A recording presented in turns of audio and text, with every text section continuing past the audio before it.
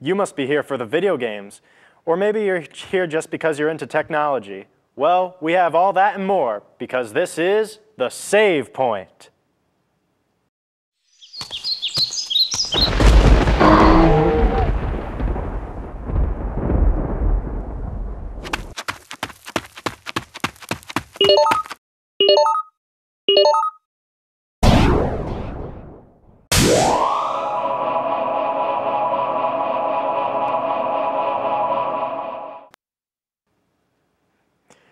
You must be here for the video games. Or maybe you're here just because you're into technology. Well, we have all that and more because this is the Savepoint.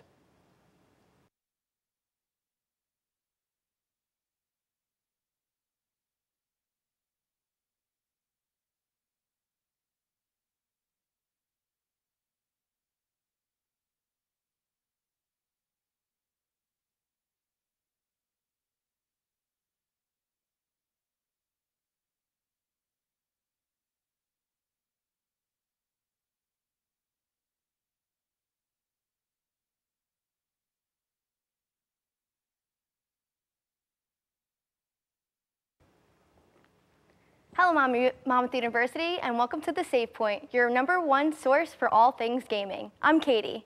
And you can call me John. And in today's episode, we'll be serving up some Steam, Sega, and Nintendo news. We also have our own bonus features, a game review, Can You Save Fighting Ponies? And we will once again decide, is it worth it? But first, here's my fellow John with your Steam update. Followed by Jess with your Sega news. Let's go! Hey, it's John and it's time for your Steam update. If you're anything like me, you might have played or wanted to play Dungeons & Dragons. For me, sadly, I never got the chance to play, but a game on Steam called Knights of Pen and Paper is a great substitute, without the smell. You know, minus the rules lawyers and that one creepy guy in the back who's just giving you like that weird eye. You see, created by indie developers Behold Studios, it is a fantastic RPG that only cost me $5. Money aside, you start the game off by creating 2 characters. You don't just pick warrior, thief, cleric. You also pick what type of person is playing that character. Yes, it's an RPG within an RPG. You can get certain buffs if your character is a hipster or a jock. It affects the weird meta style that the game is played. The classes are typical, but the strange thing is instead of having 80 different skills, you have 4. So there's a bit less there. If you're a fan of customizational combat, it's not exactly what you're looking for. Essentially, you use the ability, heal, and an attack. That's all you got. At this point in time, you're probably wondering why I'm saying to play this at all. Why not just play Fallout or Dragon Age? You're controlling people playing characters in D&D, and the things they say are hilarious. The purely meta-ness of this game makes it worth a few bucks. It starts off with your dungeon master basically saying you've been captured and must escape, to which your group makes fun of the entire situation. The story sets into motion the standard evil guy trying to take over everything, and you have to stop him. You can earn new classes and players along the way while doing hilarious side quests. It really picks up after your players have the RPG experience brought into their real world, where, you know, their 8-bit livelihoods are at stake. It doesn't stop the comedy. From the high school to the amusement park, they battle math teachers, football players, and much, much more. It's an interesting little indie game that will at least make you laugh. My problem was the grinding. Grinding is one thing that actually really grinds my gears. I hate it, but hey, you know what? $5 in place of dice, books, and finding other people who won't throw a fireball at you isn't bad either. And now we got Jess Rossi with the Sega segment. What's up, Save Pointers? Jess here with your Sega news. The Sonic universe is being redesigned by Sega, who recently introduced their new multimedia project, Sonic Boom, a new TV show, as well as the next game in the Sonic franchise. All of the main characters are getting new attire, and the new universe will come with a new storyline for Sonic and his friends. Sonic Boom will be the Blue Blur's first CG animated TV series, co-produced by Sega of America Inc. and Audio Productions. Each of the 52 episodes will consist of two 11-minute standalone stories with action, comedy, and adventure as Sonic and his friends save the world. The show will premiere on Cartoon Network in the US during the 2014-2015 season. Sonic Boom, the video game, will serve as a prequel to the stories within the TV series and will feature collaborative gameplay. Sonic, Tails, Knuckles, and Amy will all be playable in the new game where Sonic and the gang discovers an ancient land. Each character will have their own unique abilities such as Sonic's speed, Tails' flights, Knuckles' strength, and Amy will be equipped with her hammer. The game is being developed in the US by Big Red Button Entertainment for the Wii U and Sanzaru Games for the 3DS, both in collaboration with Sonic Team. While keeping traditional Sonic game elements such as speed, Sonic Boom will also introduce exploration, combat, and a new Enerbeam tether mechanic, providing a new gaming experience for Sonic fans, new and old. This will certainly be a new change for longtime fans of the spiky blue hedgehog. A big change. We'll have to see how it goes when the game is released and the TV show premieres. This has been Jess with your Sega News. Now let's go to a quick break, and then Marissa, Sherlock, and I will be back to share our thoughts on the new Sonic game.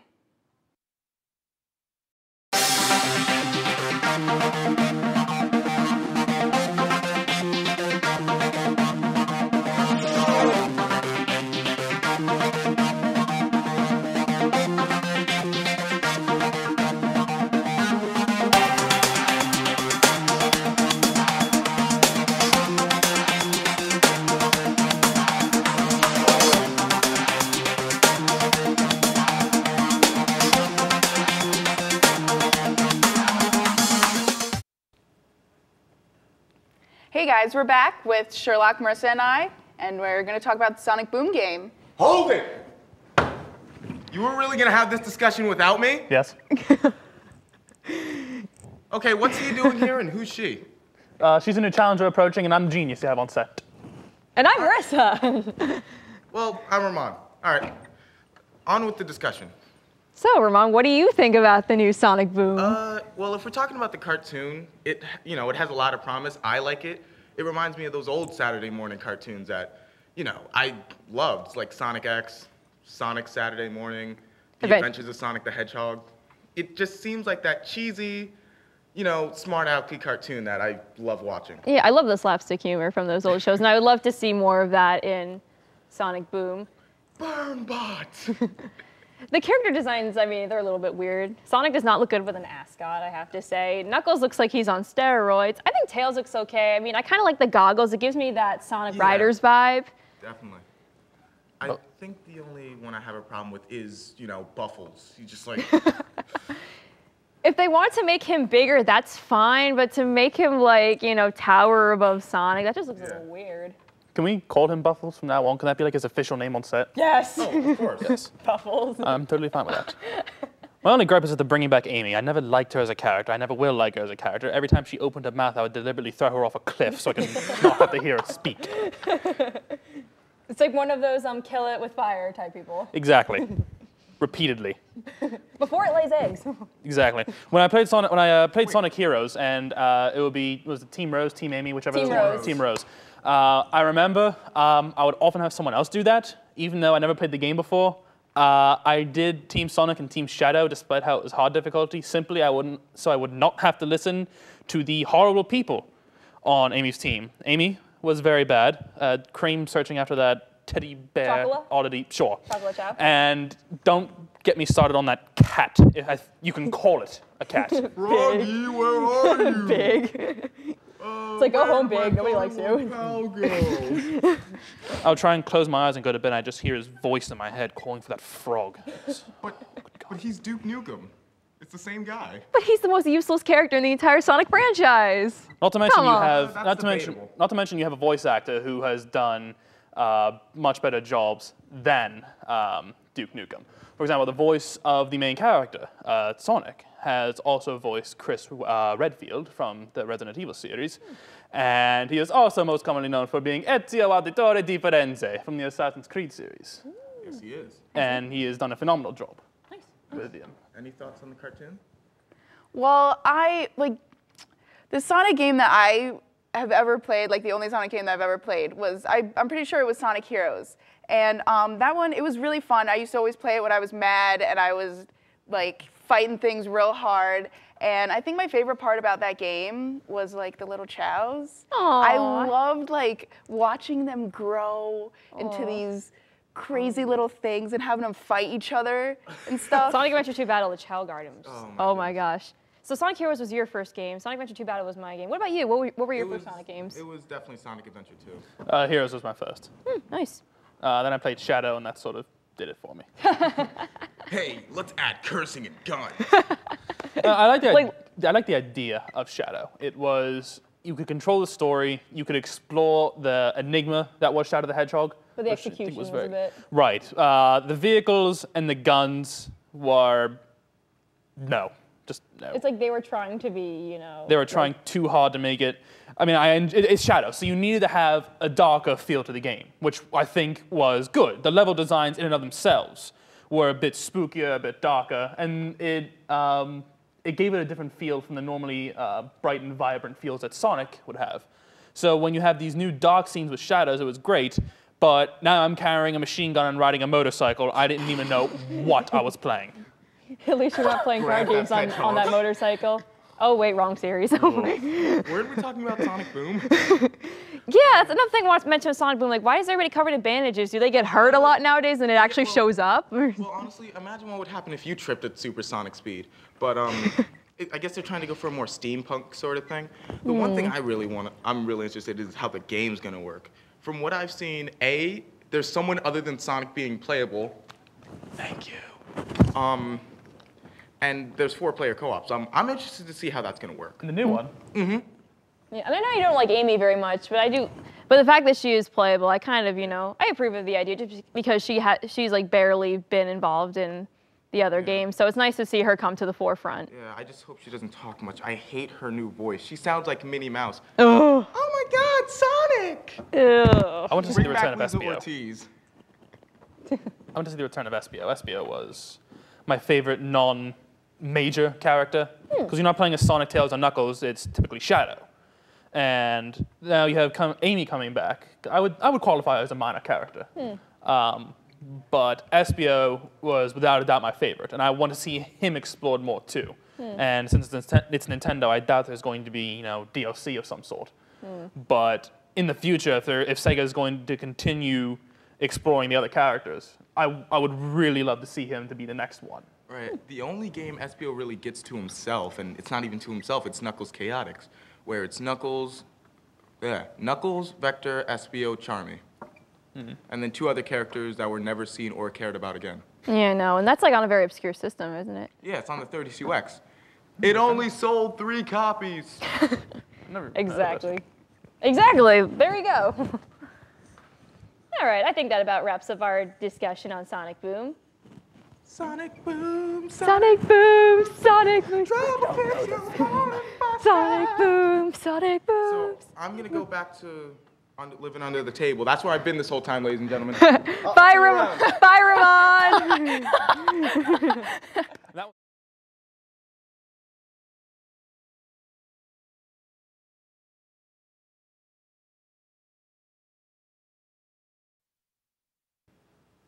We're going to pause the game for a bit, but don't turn your consoles off yet, save pointers.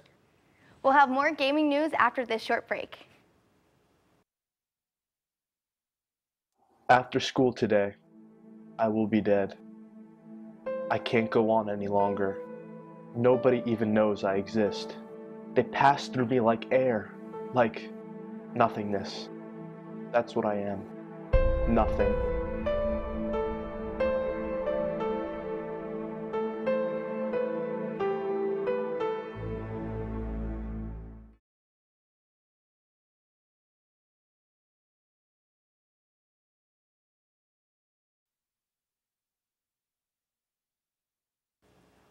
Hey guys, Marissa and John here, and this is your Nintendo News. Nintendo posted an announcement on February 26th stating that they will be terminating the Nintendo Wi-Fi connection service for both Nintendo Wii and Nintendo DS systems. This means that you will no longer be able to connect with others online to play games such as Animal Crossing, Wild World, or City Folk, Super Smash Bros. Brawl, or any other Wii or DS games after May 20th, 2014. The 3DS and Wii U connection service will remain operable, at least until the next generation consoles are released, and you will still be able to play your Wii and DS games with others on a local Wi-Fi connection. John, how do you feel about this? I do not think that this is a very good idea because I've played Brawl ever since it came out, and the Wi-Fi connection has been a staple point in it. Without it, it just lacks, you know? What bothers me is that not everybody can afford to get the next generation consoles like the Wii U or the 3DS, so they're basically being, cut off from their online friends, which I think is a real shame. Yeah, like people who wanted to play Pokemon X and Y, or no, not Pokemon X and Y, Pokemon Black and White, they'd be essentially cut off from the rest of the world too if they can't afford the new consoles or the new games. No, it's such a pity. Yeah. Anyway, Project M 3.02 was released on January 13th. This latest version of Project M fixes various game bugs and introduces a new way to install and run the game on your Wii, the Project M Launcher. Other additional features include support for SDHC cards larger than 2 gigabytes, a news ticker that will display current news for Project M, which will update if your Wii is connected to the internet, the ability to update and patch both the launcher and your version of Project M, and faster and more reliable file loading. Also coming soon is the ability to change from a full code set to a Wi-Fi code set in the launcher. Be sure to check out Project M and download it to your Wiis. One more Smasher has been confirmed for Smash Bros. 4 to celebrate the release of Donkey Kong Country Tropical Freeze. Diddy Kong will be returning to the Smash Bros. Stage. Diddy Kong has been made more flexible, giving his attacks more reach. His twin rocket barrels will be able to launch at a more horizontal trajectory, but will also come off if struck by an opponent. In addition to new Smashers, some new items are being introduced in Smash Bros. 4. These include items such as the Beetle, the Fairy, the Hocotate ship, a newly redesigned Home Run Bat, the Steel Diver, and the X-Bomb. Both the Beetle and the Fairy originate from the Legend of Zelda series. The Beetle can grab opponents and take them away into the air, and the Fairy can heal anyone who has taken over 100% damage. The Hocotate ship, based on Olimar's final smash from Brawl, is an item that will take off upon being picked up and then drop down back to the stage without notice, exploding where it hits.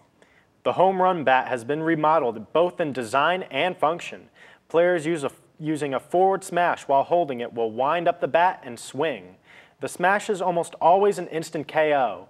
The Steel Diver will fire torpedoes at increasing speed. Finally, the X-Bomb from Kid Icarus Uprising appears to deal instant damage along 2 diagonal lines. That sounds really cool. Anyway, that's all for your Nintendo news. Stay tuned for next week to find out what other updates we'll have on your Nintendo favorites. We're going to take another quick break, but don't start a new game yet, Save Pointers. We'll be right back after these messages. Swag. Swag. Swag, what? What are you doing? I'm on HawkTV12.com. HawkTV12.com? Yeah, it's so cool. You can watch all the Hawk TV programs on here, and it has the TV guide and...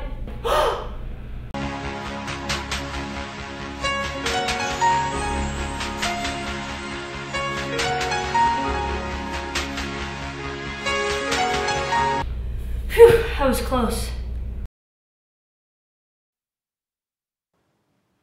Hey guys, today I'm going to be talking about an awesome game based on a great TV show. The show is My Little Pony and the game is Fighting is Magic.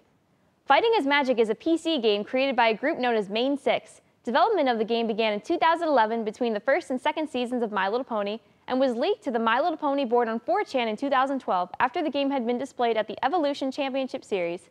The game has since been updated in 2013 and then again in 2014, despite Main 6 receiving a cease and desist order from Hasbro on February 8, 2013. Now, on to the actual game. It's like Mortal Kombat and Street Fighter, but with ponies! Each of the Main 6 has their own moveset with their own attacks based on their personality. Twilight Sparkle attacks with books because she enjoys studying, while Fluttershy fights with her pet bunny Angel because she loves animals. Each pony also has their own stage based on their character, such as Sweet Apple Acres for Applejack or Sugar Cube Corner for Pinkie Pie. While displaying similar traits to typical fighting games, Fighting as Magic is unique in that it features non-human characters as playable fighters, one of, if not the, first of its kind to do so. This game is so much fun, and not just because of the fighting ponies, which are probably the most awesome part of the game. There's so much you can do in the game. The game features a story mode along with the regular versus mode, in addition to the main 6, as well as an extra character called the Sweetie Bot, basically a robot version of Rarity's Philly's sister Sweetie Belle. Each character has their own set of skins that allows you to change colors like you would in any of the Smash Brothers games. The controls are fairly simple, but if you don't like them, you have the option to change them and pick different keys to be your control set. Just click on the Option tab and scroll down to select Keyboard. Fighting as Magic is well developed for an indie game. The movesets and stages are true to the characters and relate well with the show it's based on. Rainbow Dash and Fluttershy may be a bit choppy in their animation and movement, but they're both works in progresses as of yet. The rest of the main 6 move around very easily, and the animation is great. There are occasional bugs and glitches here and there, all of them very minor, but overall the game runs smoothly. Main 6 are still at work on updating the game further, now with the help of Lauren Foss, the creator of My Little Pony Friendship is Magic, who joined Main 6's developing team shortly after they received the cease and desist order from Hasbro. Since the game has been released, you can find downloads anywhere on the internet, either by searching on YouTube for any videos with links to the game, or you can go straight to Google. If you like fighting games, then definitely download Fighting as Magic to your PC. Well, that wraps up this review. Now let's throw it over to Chris, who will answer the age-old question, is it worth it? In the meantime, I'm gonna go play a few rounds.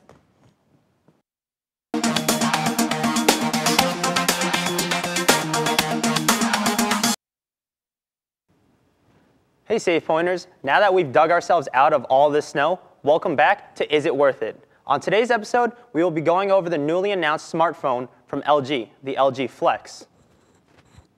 You know, this new state-of-the-art smartphone will be releasing on mobile carriers AT&T, Sprint, and T-Mobile. So sorry to all you Verizon users. I mean, it's not like you don't all have iPhones already. Well, let's get down to business. Coming in at a whopping $300 US with a 2-year contract, or $672 US without a contract, the G Flex houses a Qualcomm's latest 2.3 GHz quad-core Snapdragon 800 chip, and an Adreno 330 GPU and 2 GB of RAM, so expect a compact little speed demon in this phone. The G Flex arched layout certainly is a head-turner, but it's also meant to enhance the mobile experience in a number of ways. Viewing angles are far superior on here than a flat phone, producing a wider sense of depth to accommodate multiple viewers. So for all of you viral video people out there, this phone just makes it easier for you to share your passion with others. Not to mention, it reduces glare in the brightest of environments. Call quality is also enhanced as the design was set up to match your face and bring the microphone closer to your mouth for clearer voice output. Now, is it sturdy, and will it break easily? Well, the media has already dubbed it the Wolverine of smartphones, and granted, it's nowhere as near indestructible as the adamantium-infused mutant. The handset is constructed to sustain heavy bumps and scrapes. It's reinforced with a resin coating, which is commonly used on cars to stave off scratches, and now don't fall into the impression that the G Flex can withstand an incision from Rambo's handmade knife, because super sharp objects can cut deep through the protective layer, but it's strong enough to handle a set of keys or 80 pounds of pressure. Now, for all you heavy phone users who constantly have to worry about your battery dying and you missing the latest trends on Twitter, there's nothing to be worried about. Equipped with a 35,000 milliamp hour cell, the G Flex packs enough juice to get you through most of the day on heavy use and close to 24 hours during moderate engagement. That is a little bit more vitality than the One Max, the Galaxy Note 3, and the Lumia 1520. Having a low-res display obviously plays a huge part here. This is where the G Flex shows its few weaknesses. LG decided to go with a resolution of 720p rather than the typical 1080p or the Retina display of other smartphones. Also, the phone is pretty big, and the price tag is even heftier. And finally, because of its curved shape, the key placement is just really awkward for texting, and texting just becomes a task itself. So I'm going to ask you, John, do you think that it's worth it? Okay. First of all, I like the idea of that battery life, because I'm like, this is what I have to deal with. And I got to tell you, this dies within, I want to say, like 5 hours of me being at school. Yep. So I have chargers hooked up everywhere around campus. You don't know about them, but they exist. And that's how I get through my day. Yeah, that 35,000 milliamp cell, that I think it was 35,000. If not 3,500, that's still plenty of time. 24 hours of 24 hours straight. You know, you don't need to charge your phone. That's just ridiculous. And also, they said it was pretty sturdy too, because you know it can withstand up to 80 pounds. And like I was saying, this is my second one. You know why? Because I dropped it and it smashed on a floor in my bathroom. That's what happened. Yep. Like honestly, if I'm gonna shell out $300, $400 on a phone, it had better be able to take just a tiny drop in my bathroom. And the new phone sounds great. Now, the one thing that I do like is the curve shape, as they were saying before. It's better for phone calls. Yeah. And I'm one of those weird people who actually does call people. Yep. So they're bringing the phone back to phones. Yeah. But one thing with that I don't like, I mean, with, I guess both of us, we're wearing, you know, pretty skinny jeans and stuff. We are. And I know that, you know, a couple of women and girls, they wear even tighter jeans. So having that curve-shaped bulkiness to it, do you think that it's like, do you think that it's worth it to have, to carry around like, I guess, a separate bag or something to hold the phone in? See, I'm one of those weird people. I guess it's because I came from the generation of like the Game Boy. Yeah. You had like 18 batteries with you. Yeah. And I'm fine with just throwing a bunch of stuff in my like pants, but I think it's probably going to deter a lot of people just because of the sheer size of it, and they're just like, whatever. Yeah. But the fact of the durability, the fact of the phone, and the price bringing tag. back the phone aspect, I mean, the price tag is kind of hefty, but like now, like you look at all these phones out there, and what phone isn't minus $300? This is definitely up there. Not that. It's almost there. Yep, but with a plan. Yeah, of course, with a plan. If you don't have a plan, forget about it. You're going to be selling your car away. Pretty much. Yeah, but to enhance the call quality, the curved shape is. I'm liking that. And then they're also kind of dropping texting a little bit. Oh yeah, that's another thing I wanted to touch on. Like, how do you think that the touchscreen is actually going to work because of its curved shape? I know they said that it's easier to see in like bright light and stuff, and I know that I get this glare all the time. Yeah. But do you think that the curved shape for texting and playing games and stuff? Here's how it will work. Since I actually have my phone as like an idea, the days of this are going to be over with that phone. It's going to be all texting from here, which actually makes texting while doing most activities, like driving, don't do it, it's going to make it really difficult. That's true. And that's probably going to be something to deter a lot of people from going out for this phone. Just the ease of texting, because how it is everyone basically treats it as a keyboard instead of how it was before where you had to dial back in. Yeah. So now it's kind of like they're really bringing the old school aspects to the phone while trying to improve those old school aspects, and we'll see how it goes. Yep. I mean, for me personally, I think I'm going to stick with this. I really like just a nice, not too bulky, just slip in my pocket, easily accessed. No texting and driving though. But yeah, I mean, well, I think that's about all the time we have for today. So let's head back over to our host for the rest of our show.